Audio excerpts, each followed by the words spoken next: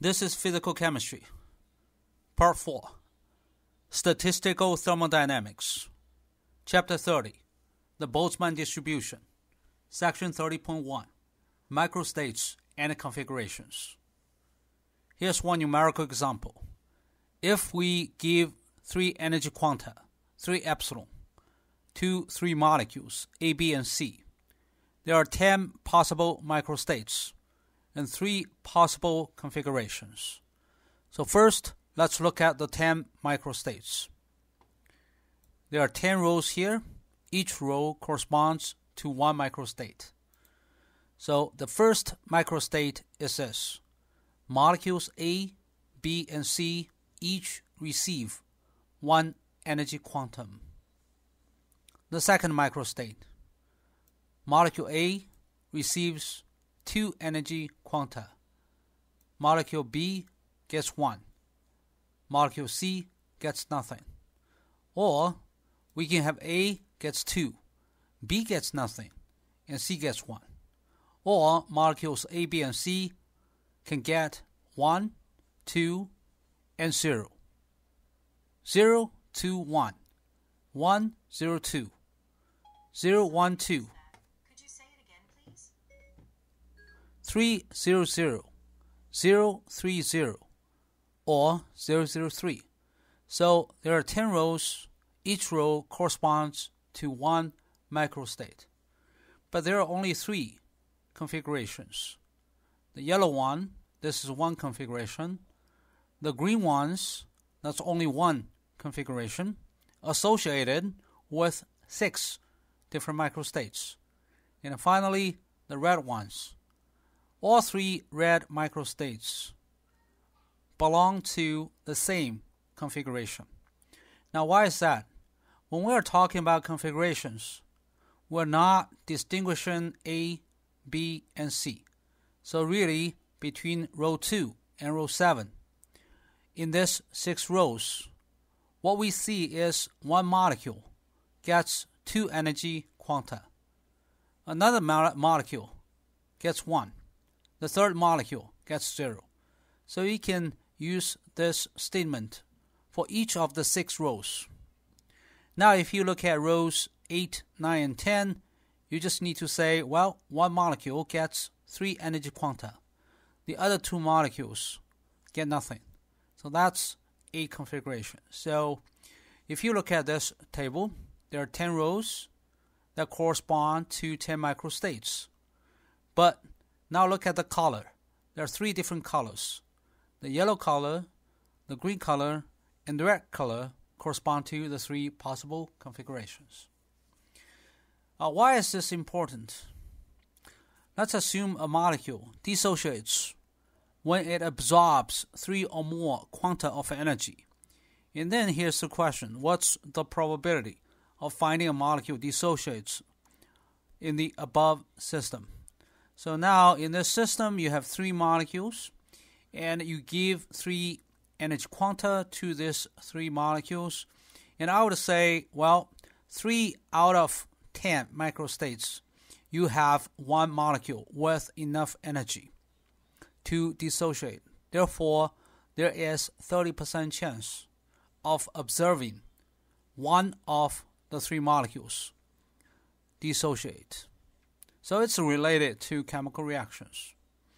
And also, more realistically, you can imagine if we give 1 mole energy quanta to 1 mole molecules.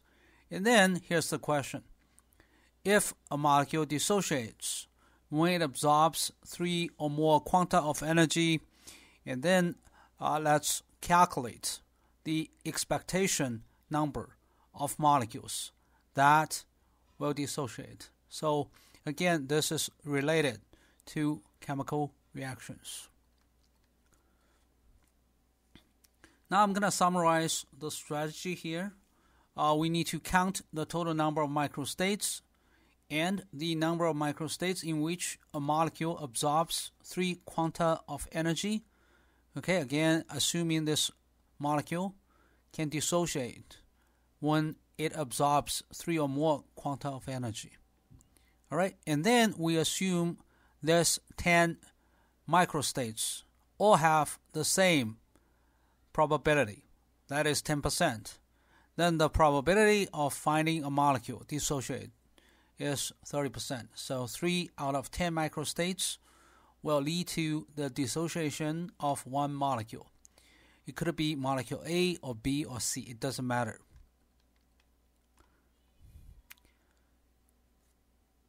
Section 30.1.1, counting microstates and weight.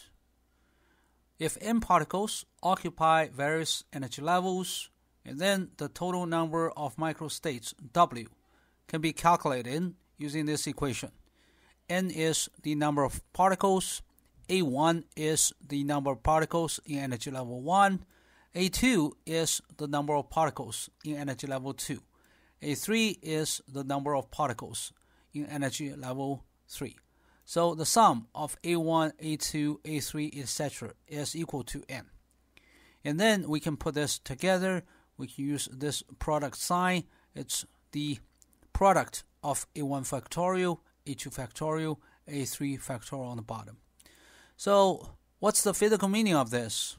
So n factorial is the number of ways of arranging n particles when they are distinguishable.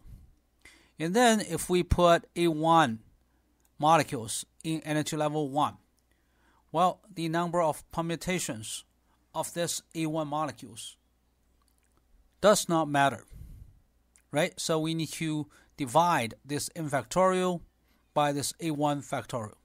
So again, if A, B, C occupy energy level 1, or you may say BCA, you may say ACB, you may say BAC, or CAB, or CBA.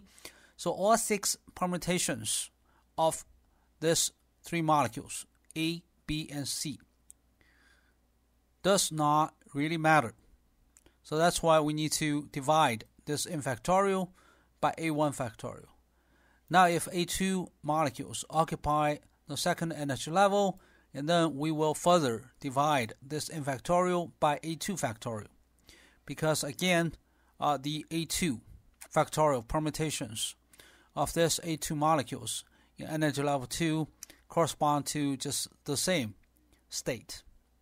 So that's why this is the expression of the total number of microstates when we populate all these energy levels with n particles.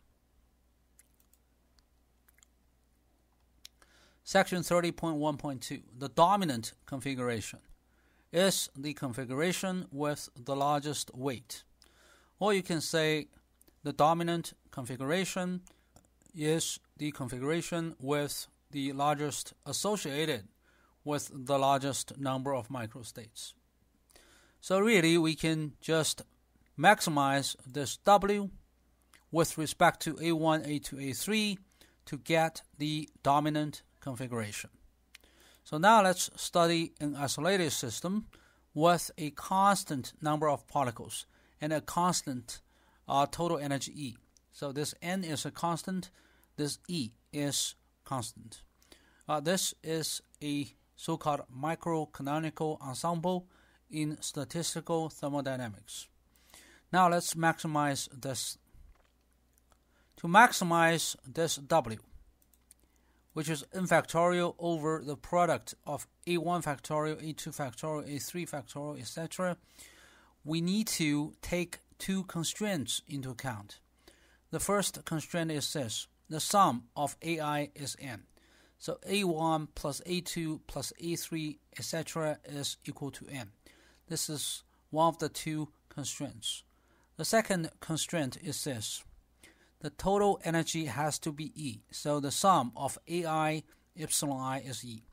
So this AI is the number of particles in energy level I. Epsilon I is the energy of this ith energy level.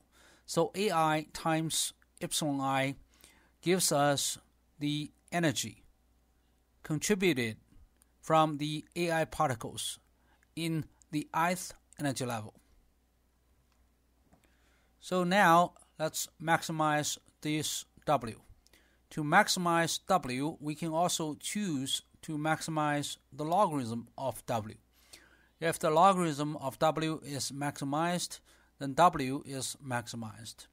So where maximized is ln w or ln n factorial over the product of ai factorial.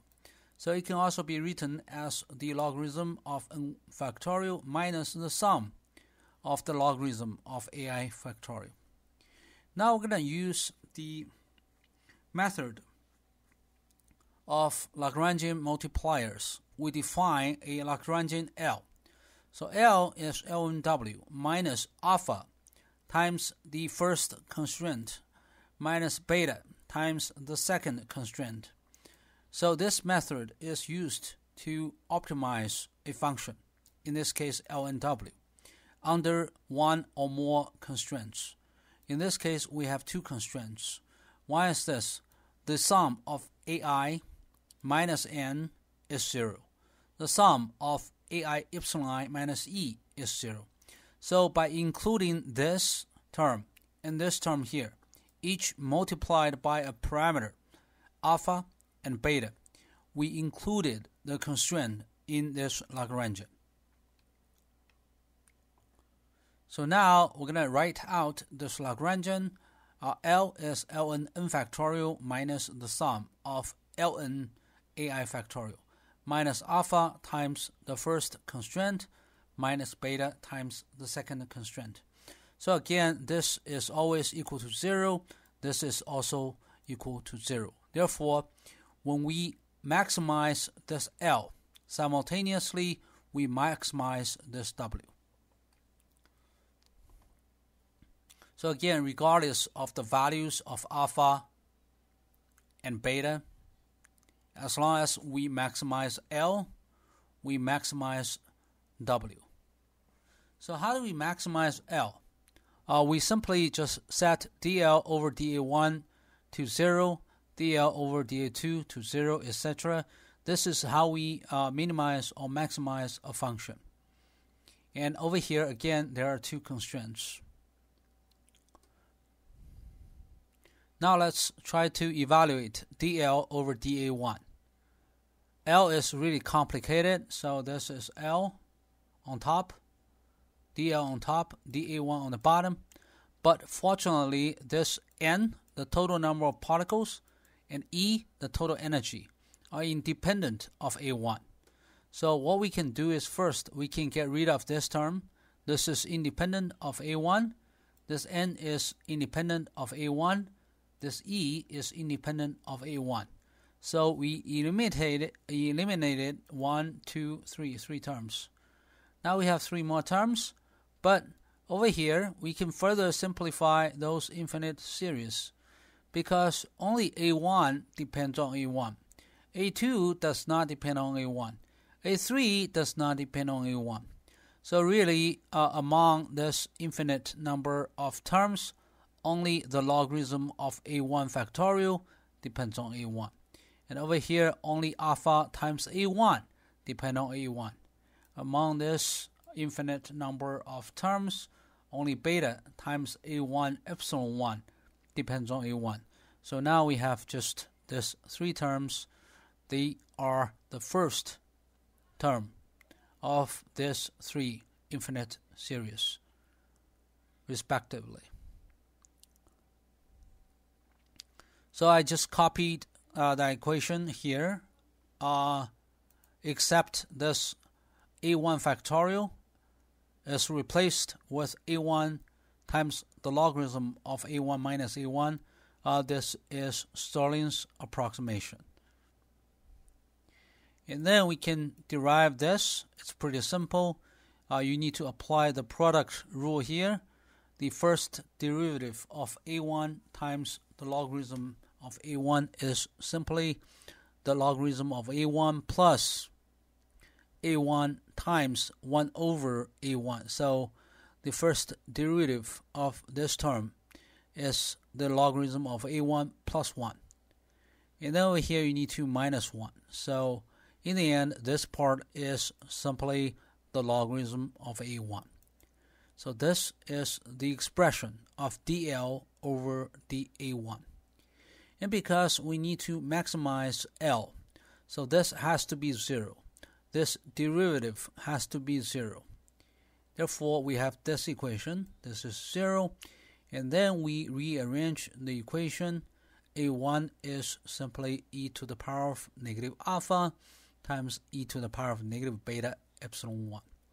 Similarly, A2 is e to the power of negative alpha times e to the power of negative beta epsilon 2, etc. And then we get AI and AJ. So these two are just more general expressions. And then we take the ratio between AI and AJ. So AI over AJ is equal to e to the power of negative beta epsilon I over e to the power of negative beta epsilon j. This is the so-called Boltzmann distribution. Very important. Experimentally, we can look at the number of populations in different energy levels. So it's possible to determine the value of beta experimentally. It's found that beta times temperature is constant. And the reciprocal of beta times temperature is found to be the Boltzmann constant, K sub B. K sub B is the ideal gas constant divided by the Avogadro constant. The value of K sub B is 1.38065 times 10 to the power of negative 23 joule per Kelvin. So again, beta times T is found to be the reciprocal of the Boltzmann constant, and beta can be expressed as 1 over kBT. So again, we have this so-called Boltzmann distribution. The number of molecules in energy level I divided by the number of molecules in energy level J is equal to e to the power of negative epsilon I over kBT divided by e to the power of negative epsilon j over kBT. All right, so this is the famous Boltzmann distribution. Now let's look at one numerical example. Let's consider a large collection of 900,000 particles. They occupy 3 energy levels, 0, epsilon, and 2 epsilon. Let's say the total available energy is 400,000 epsilon. That means this 900,000 particles share 400,000 epsilon energy. And epsilon is one energy quantum, so it cannot be divided. So that means, well, some molecules will have 0 energy, for sure. Some others will have an energy of epsilon, and the remaining molecules will have an energy of 2 epsilon. So now we have this equation, N1 plus N2 plus N3 is equal to 900,000. N1 is the number of particles in energy level 1, N2 is the number of particles in energy level 2. And this is the energy expression. So N1 particles each have an energy of epsilon, and this N3 particles each has an energy of 2 epsilon. So together we have 400,000 epsilon. This N1 molecules have 0 energy. So using this equation, we know N1 is 900,000 minus N2 minus N3, and then we can use this equation to find that N2 is 400,000 minus 2 and 3. Basically, you just divide both sides by epsilon, you get this equation. And also, we can express N1 in terms of N3 only by replacing N2 with 400,000 minus 2 and 3 here, and then we know N1 is 500,000 plus N3. Now, our goal is to maximize this W. Again, N is the total number of particles. N1, N3, and N2 and N3 are the number of particles in these 3 energy levels. So how do we maximize this? Well, very simple. We'll just maximize the natural logarithm of the number of microstates, Ln(W). It's this. And then to maximize Ln(W), we just need to take its first derivative and set the first derivative to 0. Therefore, we have this equation. This is 0. Well, because the first derivative of this guy is just 0, and then we just need to take the first derivative of 1, 2, 3, 3 terms. They are here. 1, 2, 3, 3 terms. Now let's use Stirling's approximation again. The first derivative of ln x factorial is roughly this. The Stirling approximation states that the logarithm of x factorial is approximately x times ln x minus x when x is large. So usually when x is larger than 1000, you can safely use this equation with a very small error. And then we evaluate this derivative. The result is ln x. Therefore, the first derivative of this guy is simply ln 500,000 plus n3. Okay, and similarly, we can get the derivative of this guy and this guy. So we got this equation here. Okay, so these 3 terms are the first derivatives of these 3 terms. By the way, this -2 comes from here. Okay, this is the chain rule. And then we can just solve this equation easily. But we can also use Wolfram alpha to solve this equation for us.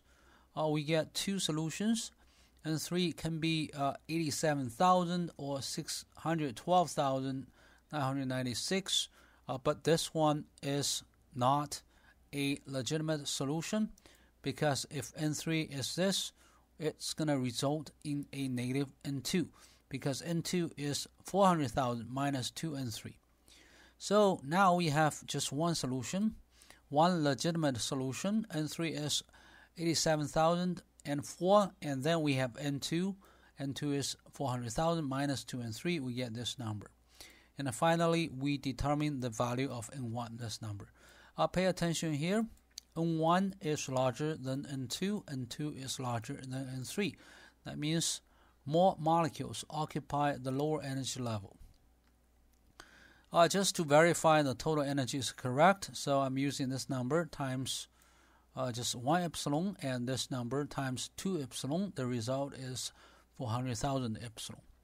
Now let's look at the ratio of the populations or occupation numbers of the different energy levels. So N2 over N1 is this, 0.38499, and 3 over N2 is also 0.38499. So it seems N3 over N2 is exactly the same as N2 over N1. And is this a coincidence? Well, it's not, because the 3 energy levels are 0, epsilon, and 2 epsilon. So really, the energy difference between N1 and N2 is epsilon. The energy difference between N2 and N3 is also epsilon.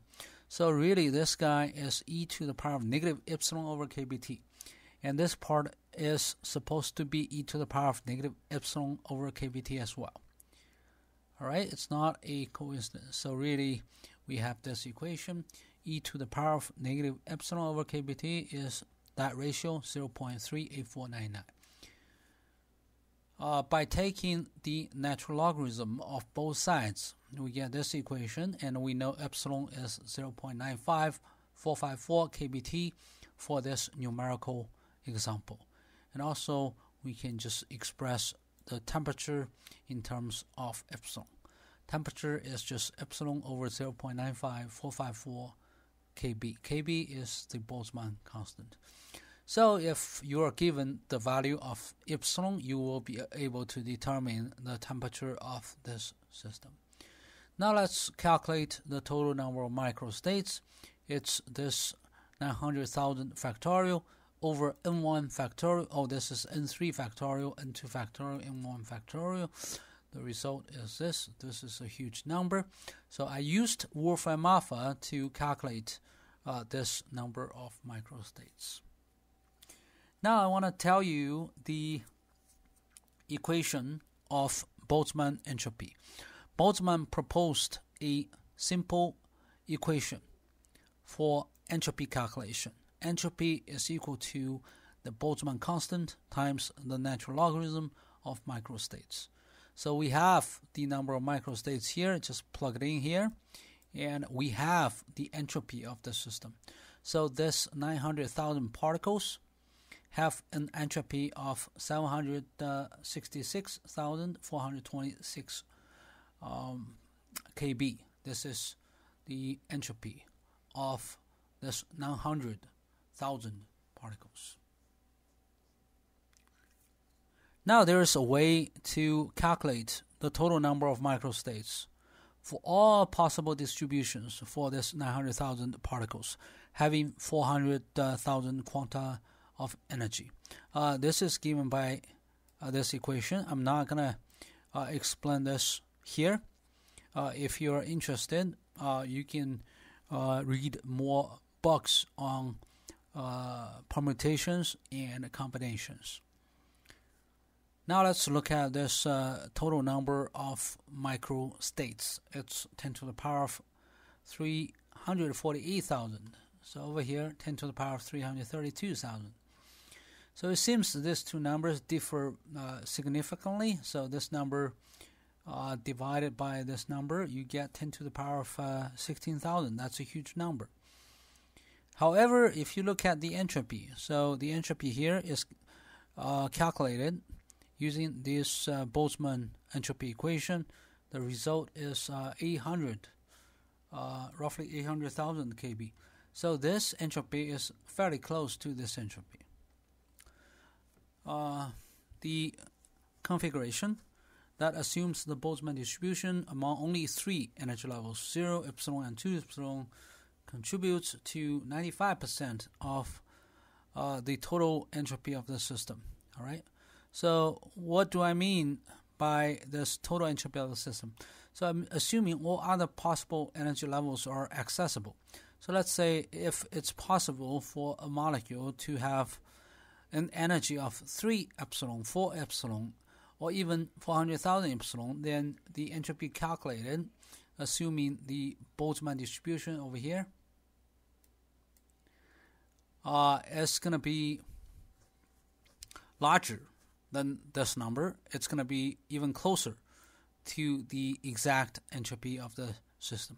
So again, when we calculate the total entropy of the system here, we assume that all particles may have 0, epsilon, 2 epsilon, 3 epsilon, 4 epsilon, all the way to 400,000 epsilon energy. And over here in this numerical example, we assumed that there are only three possible energy levels, 0, epsilon, and 2 epsilon. So that means we underestimated the number of microstates by doing this calculation.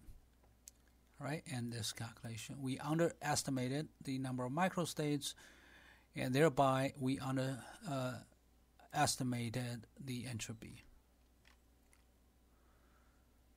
Now, supporting information of this chapter, I want to show you a simple numerical example to illustrate the method of Lagrange multipliers.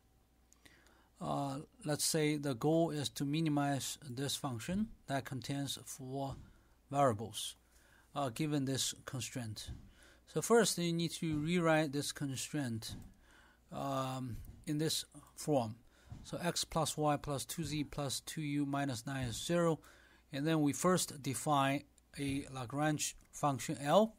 So this L is this function to be minimized minus alpha times the constraint. Again, this part is always 0. So minus alpha times 0 is going to be just minus 0. So that means L is equal to this function regardless of the value of alpha. And then to minimize this L, we'll have to take its first derivative with respect to x, y, z, and u. So we got this this 4 equations, and we get x is equal to alpha over 2, y is alpha over 4, z is alpha over 4, u is alpha over 2. And now we have this constraint. We just plug in the expressions of x, y, z, and u in terms of alpha in this constraint equation, we get the value of alpha. Alpha is 4. So again, regardless of the value of alpha, this L is equal to W. So when alpha is 4, L is also equal to, well, I shouldn't say W. L is also equal to this function. So when alpha equals 4, L is the function to be minimized, and also we took the constraint into account. Okay, by doing this, we took the constraint into account. And since alpha is 4, we can easily compute x, y, z, and u. X is 2, y is 1, z is 1, u is 2.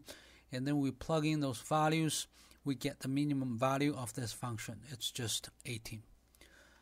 In summary, if we need to minimize or maximize a function under a constraint, we'll have to propose a Lagrangian to be that function minus a parameter alpha times the constraint. Alright, so this is the constraint, and this g constraint is always 0. And then we set the first derivatives of this Lagrangian to be 0. We get that 1, 2, 3, 4 equations. And plus this constraint equation, we have a total of 5 equations. In these 5 equations, we have 5 variables, x, y, z, u, and alpha. Therefore, we can solve for those variables and then determine the minimum or maximum value of the function under this constraint.